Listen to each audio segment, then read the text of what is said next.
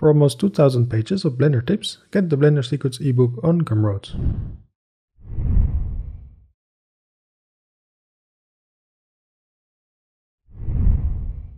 The free add-on MTree lets you make trees with nodes.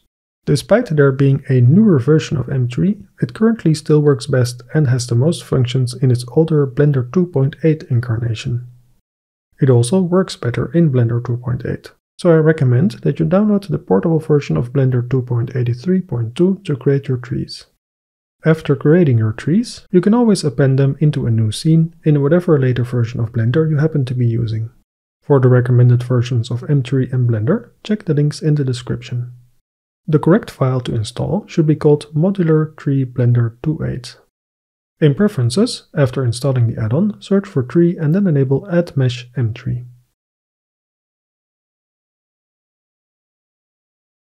It has its own editor type window called MTree Node Tree.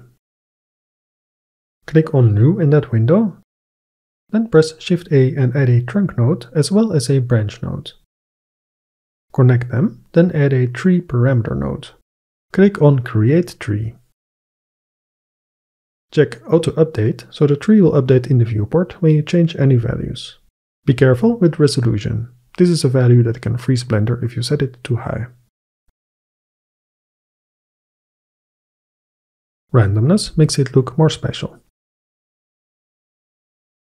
There is even a checkbox to create an armature for the tree so you can animate it. Add a twig node and click Execute to make a twig with leaves. If you change any twig values, you won't see the changes until you click on Execute again.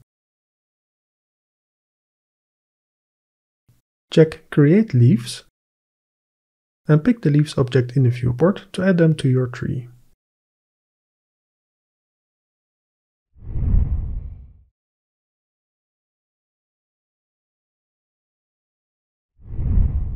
After clicking on New in the MTree Node Tree window, you can open the MTree tab and choose a preset. Click on Load Preset and then on Create Tree on the Tree Parameters node. This is the Old Oak preset. I've added a Roots node as well to make it more realistic. If the branches don't really connect to the trunk, you can set their output to final.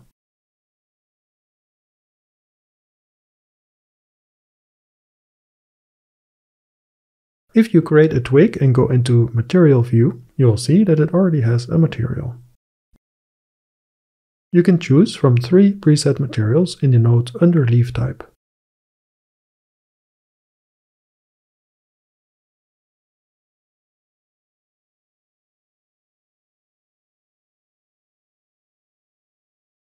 The twigs are distributed with a normal particle system, so you can randomize the scale, for example.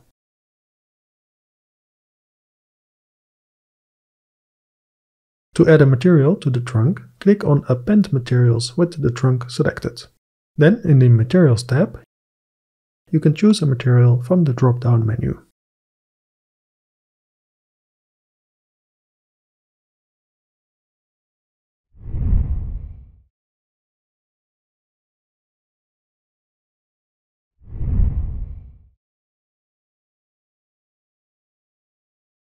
With your tree created, enable Auto Update. Set it to Final. Otherwise, the next step doesn't work. And check Create Armature. Set Armature Min Radius to 0.00. Click on Update Tree. The tree is automatically weight painted and parented to the armature. In Pose mode, you can animate the tree branches manually if you want. However, there is a faster way to animate the tree. With the armature selected, press F3 and search for Fast Wind. If you press the spacebar to play the timeline, you'll notice that the tree gently moves, as if by the wind. You can open the Fast Wind options and increase the strength and speed as needed. Notice that the leaves don't move with the tree. To solve this, add an armature modifier to the leaves. Place it above the particle system and check Bone Envelopes. Then, as the object, choose the tree rig.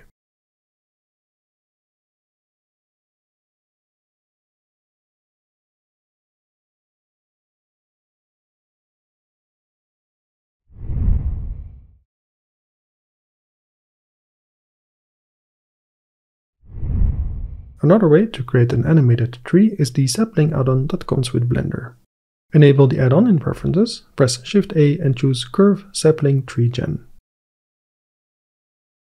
If you accidentally close the settings, you can bring them back by pressing F9.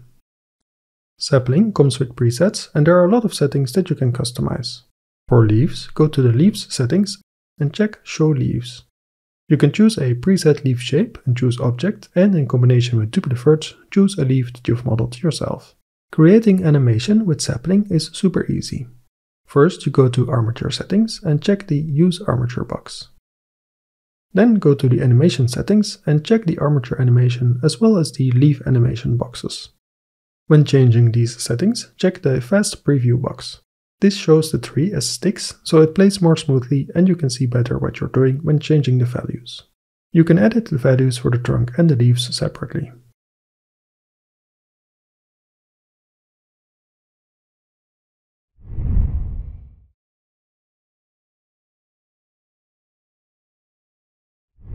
If you want more control over what your tree looks like, instead of using the Sapling or MTree add-ons, you can use the following techniques to make a fully custom tree. In Edit mode, press M and merge the default cube to one vertex. Make sure you're in vertex selection mode, then press A to make sure the vertex is selected. Press E to extrude it and then create some branches. Rotate the view occasionally while you do this.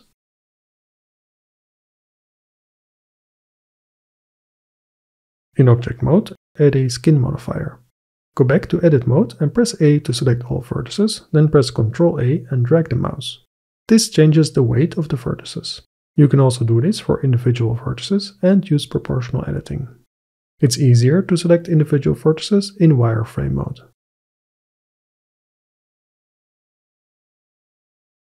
Extrude some more vertices to create more branches and to make the tree look more interesting. With proportional editing enabled, you can scale the last extruded vertex of a branch to create a tapered look for each new branch.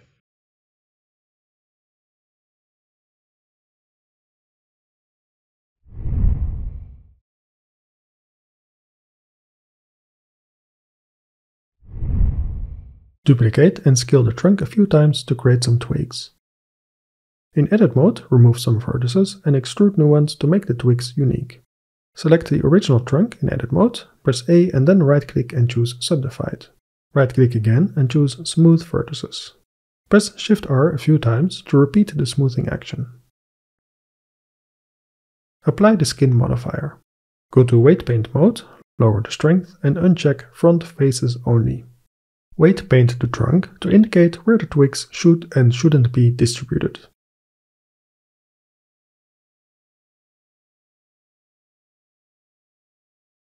Select the twigs in Object mode, press M and add them to a new collection.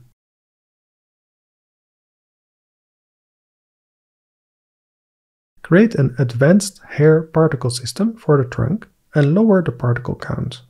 To render the particles, choose the Twigs collection. Under Vertex Group Density, choose the Weight Painted group. Enable rotation and set the axis to normal. Randomize the rotation and change the seed value until you get something that you like.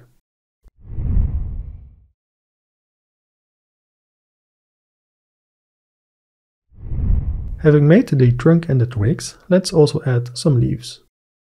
Convert the particle system and remove it. Use the Images as Planes add-on to import a leaf image with an alpha channel. You can add some loop cuts and give the leaf a minimal amount of bending. If you don't want to use transparency, you can press K for the knife tool and cut out the leaf shape. Select the vertex at the base of the leaf and press Shift S, then choose Cursor to select it. Then in Object mode, go to Object, Origin, Origin to 3D Cursor. Select all the twigs and press Ctrl J to join them. Then apply the Skin modifier. Add an advanced hair particle system to the twigs. Use the leaf object to render the particles and randomize the location.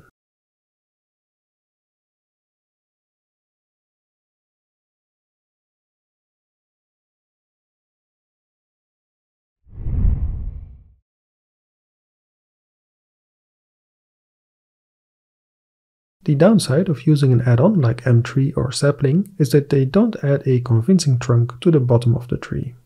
This is where photogrammetry comes in handy. Take photos of a tree and turn them into a 3D model using your favorite photogrammetry app. I personally like Reality Capture, but for a free alternative you can also use Meshroom. In Blender, add a cylinder with radius of 0.5 meters and depth 3.15 meters. Choose Cap Fill Type Nothing. Right-click and choose Shade Smooth. Give it a new material. Switch to Cycles so you can have the bake options and use these settings. Add a new image texture node. Click on New to create a new texture, then increase the resolution and give it a name. You don't need to connect the node. Select the 3D scan, then holding Shift select the cylinder as well, and then click on Bake. Now you have a nice square texture that you can use for the rest of the tree. Create a procedural tree using MTree or Sapling and give it a material with the baked texture. Use box mapping with object-based texture coordinates driven by an empty. The scale of the empty controls the mapping scale of the texture. Using proportional editing in edit mode, make the two separate models overlap better. Add the box-mapped baked texture to the material of the 3D scan with a mix shader. Then use a gradient texture to fade from the 3D scan texture to the box-mapped texture.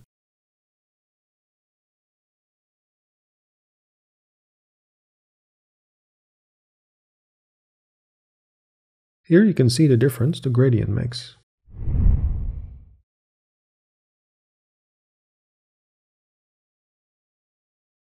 Combining what we've learned so far about mixing photogrammetry trunks and creating custom modeled trees, we can create an even better tree. First, create another tree trunk using photogrammetry. Add any primitive mesh in object mode. In edit mode, press A to select all, then X to delete everything. Holding Ctrl, right-click to create vertices where you want to create tree trunks. Extrude some branches by selecting vertices and pressing E. By rotating the view each time, you avoid making the tree too flat.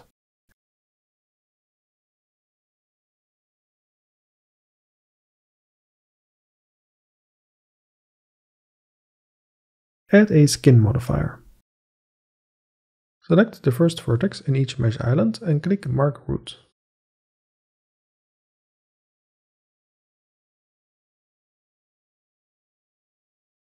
You can change the thickness by selecting vertices and pressing Ctrl A. You can use proportional editing here as well.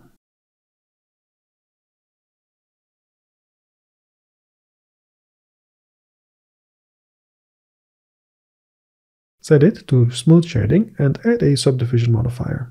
Using the process described previously, add a material and merge the trunks with the photogrammetry base. We can still get some benefit from the add-ons we looked at before. You can use a twig node from the MTree add-on to generate twigs with leaves for use in a particle system.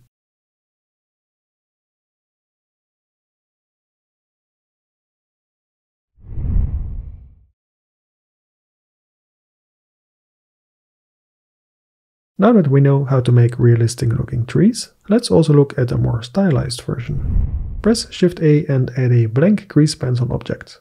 Switch to Draw mode and set stroke placement to stroke. Now the lines you draw will snap to existing lines.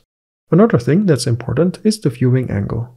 With these two things in mind, you can confidently place strokes in 3D space. In object mode, select the grease pencil object. Go to Object, Convert Path to convert it to a path.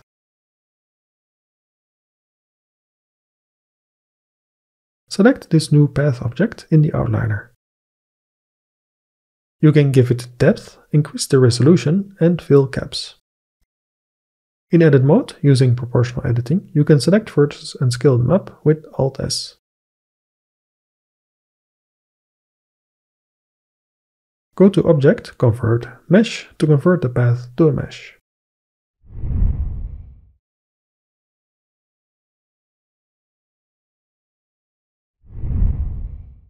Add a remesh modifier to the object. Decrease voxel size carefully and incrementally. Using proportional editing with connected only enabled, you can close some gaps. Press Ctrl A and choose Visual Geometry to mesh. Go to Sculpt mode and enable Thin Topo. Choose Constant Detail and sample the current resolution of the mesh.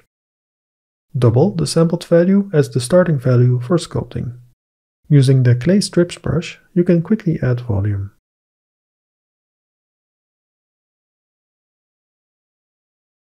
Hold Ctrl to invert the brush and hold Shift to enable the Smooth brush.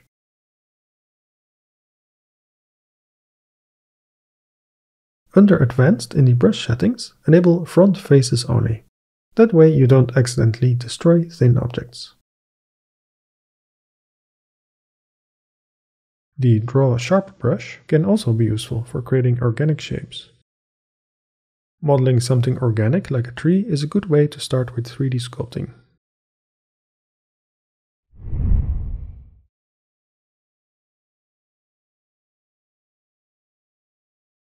Now that we know many ways of making trees, let's make a whole forest. Convert and remove any particle system that you have on your tree and join everything together so the tree is one object. Move the tree to the side and create a terrain for the trees using the Ant Landscape add-on. Add a particle system to the landscape, set it to Hair and check Advanced.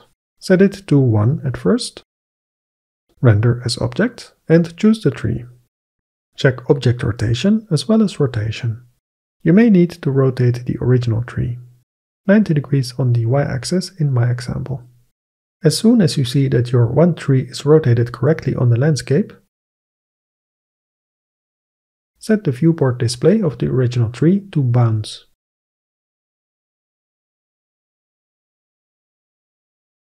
Now you can safely increase the number of particles. Increase the phase and randomize phase values to create some random rotations. Similarly, increase the scale randomness. It may not look like much in the viewport, but when you press F12 to render, you get a dense forest.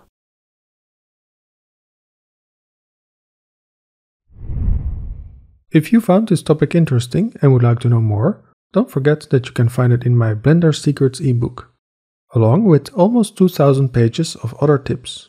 To get an idea of what the ebook is like, you can download the free sample from my website.